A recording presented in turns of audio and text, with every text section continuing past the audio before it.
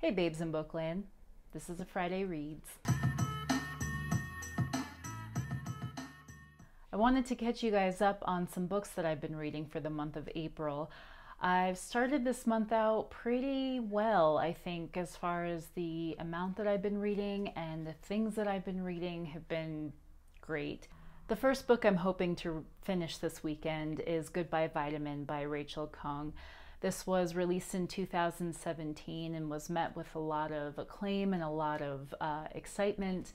And so far, I'm really enjoying it. I'm almost done, about 60% of the way through. But this centers around a character named Ruth, who recently separated from her fiance, has come home to help her mother with her father, who is suffering from Alzheimer's. He was a very esteemed professor, and so this has been kind of a huge adjustment for her family. This is told through a series of diary entries or journal entries, but is also being bolstered by a diary or journal that her father was keeping about things that she said or things that she did in a day.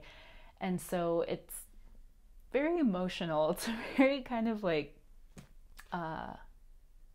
sweet and not necessarily heartbreaking, but there's a realism and there's a very realistic approach to the way that this is being told. It's not just all tragedy and we're losing this person slowly that we thought we knew, but it's being approached in a very kind of rational way, which I appreciate a lot. But yeah, that's something that I've been enjoying. I've been kind of slowly trying to work through the Tournament of Books list this year, and so that was one of the things that I was able to pick up from the library. So I'll let you guys know how that finishes up. Another book that I have that I've been working on is In Every Moment We Are Still Alive by Tom Malmquist. This was a book that was released, I believe, at the end of January or beginning of February. I've had this for about a month now and have been really trying to get to it. I'm about 50 pages into it right now, but enjoying it. This is about Tom, the author's experience with his wife who contracted leukemia very acutely, very suddenly. And his experience, she was, I think, 7 or 8 months pregnant with her child, their daughter, when she got very sick and ended up having to be hospitalized. And no spoilers, this is on the jacket, she eventually dies. And all the while Tom's father is becoming very ill as well. And so it's a lot of series of tragedies that he's being met with, all while having to raise his infant daughter by himself. So this is something that, again, I'll tell you guys more about it when I get into, but enjoying it so far, and I'll definitely be talking more about this. You'll hear about the conclusion. The next book I'm going to be reading is A Wrinkle in Time by Madeleine L'Engle. I'm reading this for my real life book club. There was a vote taken, and this is the one that they decided on. So it'll be okay. I think that, because of the hype of the movie and just people getting invested in this story again, that it was something, I think, coming off of the Luminaries, people were just kind of interested in reading something a little bit lighter and short. So this is cool. This will do it. But I don't know that I'll talk much about that later in the month. I think we'll just kind of count me as one of the people who's read it recently. This was beyond my time as a child. I didn't read this as a child. So I think it'll be cool coming to it for the first time.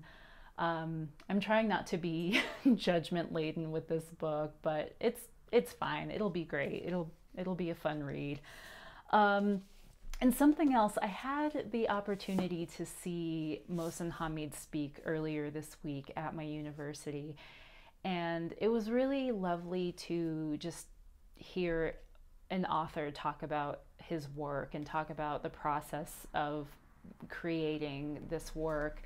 I don't know that there were any real new insights provided to me about Exit West, but I've had his book for a really long time. I think I got this last November, possibly last October, and just haven't had a chance to read it. So it was really nice to just hear him talk about it and have him be present in our city, which does not get a lot of huge authors visiting here with any degree of regularity. So to have somebody of Mohsin Hamid's status kind of come through and do a talk here was something really special. So I got this signed, which was nice. And then I also picked up a copy of Moth Smoke, which I didn't know anything about.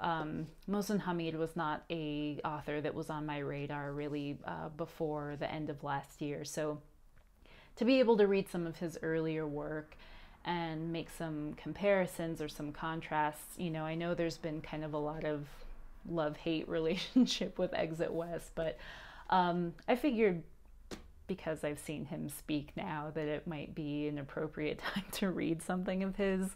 But yeah, so those are the books that I have for the weekend. I'm sure I'll get to either finishing these or at least starting more than half of them by the weekend. But let me know what you guys think about any of these books, if you have any thoughts on them, if there's something you want to share about them, if you love them, if you hate them. I'm always open to hear suggestions for other things kind of similar to that as well. But yeah, so that is my Friday reads, and I will see you guys later. I hope you all have a good weekend. Thanks for watching. Bye.